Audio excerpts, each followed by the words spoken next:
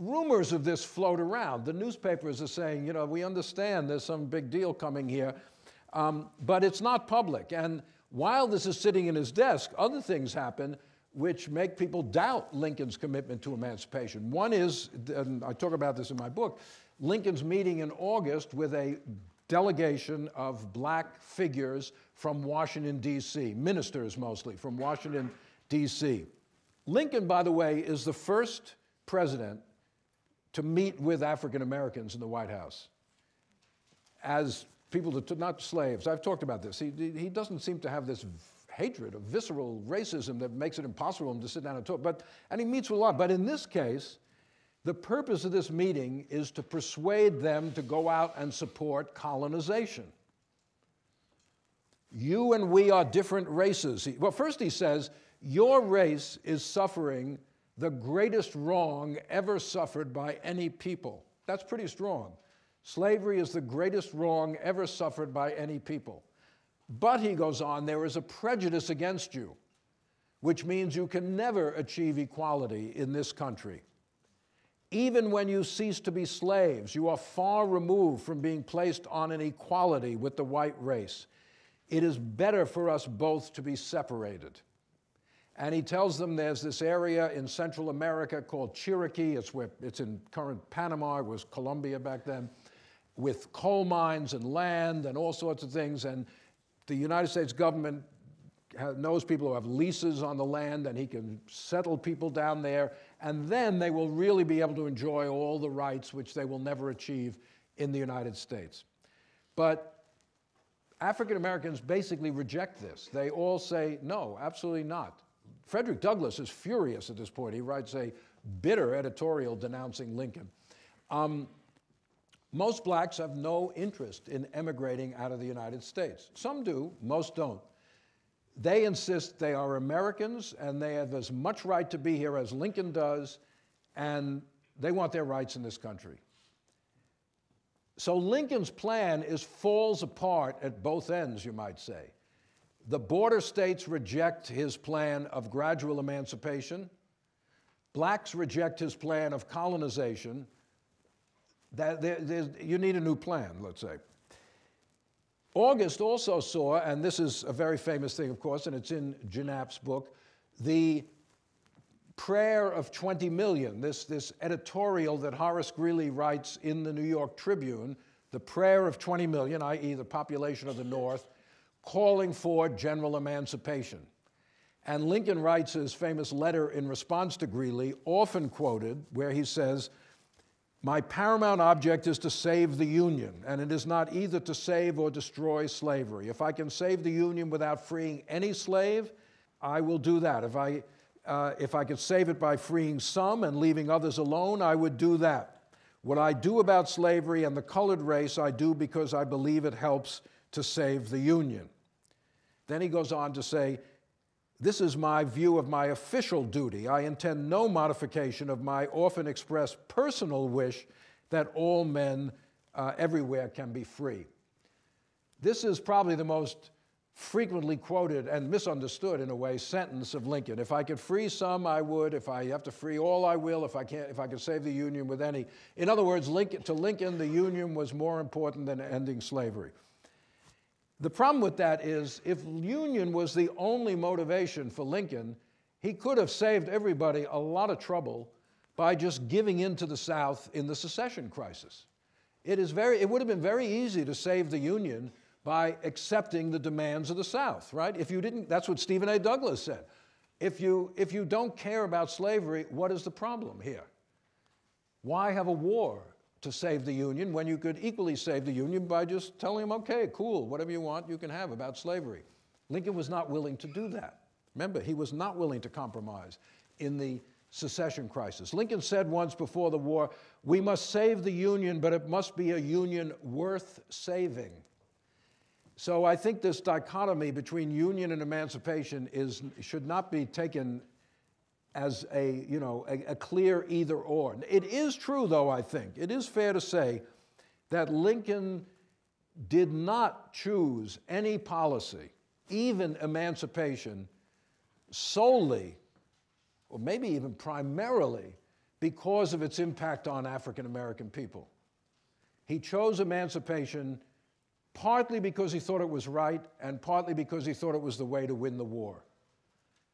So it is not that Lincoln was a total moralist in office, no. But I think the idea that this is the one statement of Lincoln's unchanging views is also, I think, wrong. And remember, Lincoln had the preliminary emancipation in his desk while he wrote this letter to Greeley, ready to issue it. So in some ways, this letter is meant to assure more conservative people that when emancipation comes, it's because of the need to save the Union. Lincoln knew that the radicals would be happy, even though they didn't like this letter. When he issued his proclamation, they would think it was great, so they did. So anyway, he had to wait for a victory, though, and that was a ways coming, a while coming.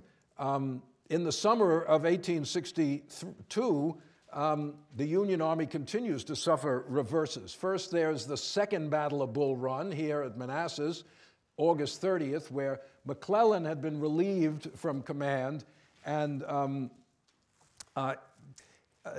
Union Army in charge was now General Pope, who came down, marched down, and at Manassas again he met Robert E. Lee, and again was defeated. The Union Army is again defeated by Lee, with Stonewall Jackson as Lee's right-hand man there at the Second Battle of Bull Run.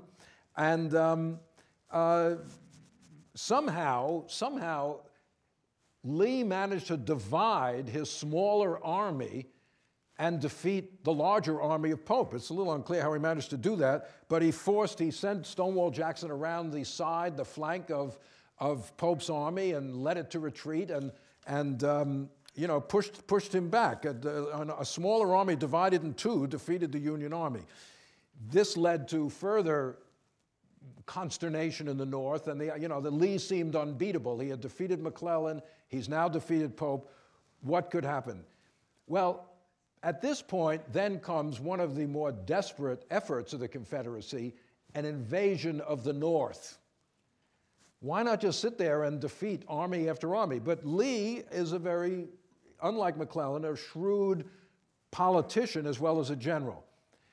He's decided if we move into the North, maybe we can dislodge the border states. I'm going to take my army into Maryland. We're sending another army up into Kentucky. They will rise up to greet us as liberators. We will pull these border states by winning a victory on the border states' terrain. We will pull them into the Confederacy. We will prove to Europe that we cannot be defeated. We will affect the coming congressional elections in the North. There are the fall elections coming up for Congress. So again, there's a lot of political reasoning behind this military move. On a purely military basis, it's foolhardy. Because as we've said before, to be on the offensive is the wrong thing to be in the Civil War. You take your smaller armies where you can't stand, to take the losses the way the Union can because they have more manpower. You put them on the attack in Union territory. That's a very, very dangerous gamble. And it doesn't work. It doesn't work. This two-pronged attack is driven back. The incursion into Kentucky does not work. Lee marches into Maryland. McClellan is hastily brought back to command the Union Army because they're frightened that Pope can't fight. And at Antietam here, right on the border, or Sharpsville, as it's called in the Confederacy, right on the border between Virginia and Maryland, takes place this incredibly bloody battle. As I've said, the bloodiest day in American history, the Battle of Antietam. More dead than on 9/11, more dead than the Battle of the Bulge, 4,000 Americans killed on the one day, the single day, September 17th, of the Battle of Antietam. So this fall offensive does not work. Lee has to retreat back into Virginia, suffering casualties which really his army cannot afford. Lincoln is very furious that McClellan does not pursue him. Having won the battle, doesn't pursue Lee's army. But as I said a week or so ago, that was a myth. The victorious army is just as disorganized after one of these battles as the defeated army. And the idea you could then follow them and wipe them out was completely unrealistic. But anyway, this gives Lincoln the opportunity on September 22nd, 1862, to issue what we call the preliminary Emancipation Proclamation. Preliminary. It is a warning to the South. Basically, it says, if the Confederacy does not stop fighting by January 1st, 1863, I am going to declare the slaves in areas under rebellion forever free. Wonderful phrase, forever free. It also reiterates his offer of compensated emancipation and colonization. The preliminary proclamation is on the edge between these two policies. He's reiterating the old policy, but warning them of the new policy, general emancipation immediately. A last offer to the Confederacy to come back and keep slavery intact, which of course Lincoln knows they're not going to do at this point. But nonetheless, it is out there. This is a black and white version of a painting, the first reading of the Emancipation Proclamation to the cabinet. Lincoln, among many other things, was very conscious of his own place in history and his own public image. After the final Emancipation Proclamation, he had this artist live in the White House for 6 months painting this painting because Lincoln wanted to be remembered as the emancipator. Now, this is a fanciful painting. This is not how it was, but it brings together, you've got William Seward sitting here, the Secretary of State. You've got, I guess this is Gideon Welles, the Secretary of the Navy. There's Lincoln. Salmon P. Chase, the Secretary of the Treasury, is up there. Stanton, I guess this is the Secretary of War. Other cabinet members. There's Lincoln. There are nice little touches in this. There is a map on the side here, a little map showing the distribution of way in that corner, the distribution of slave population in different parts of the South, a little map. And then I think one of these books, they're looking at a map here, a military map. One of these books is open to the Constitution. I think this is Andrew Jackson. I'm not sure, back here in the portrait. So it's a kind of invented scene, but it's to commemorate this event, the first reading of the Emancipation Proclamation. Chase didn't like this painting. He said, why did they put Seward in the middle and not me? I'm an abolitionist, et cetera, et cetera. So Seward gets pride of place. Chase is off on the side.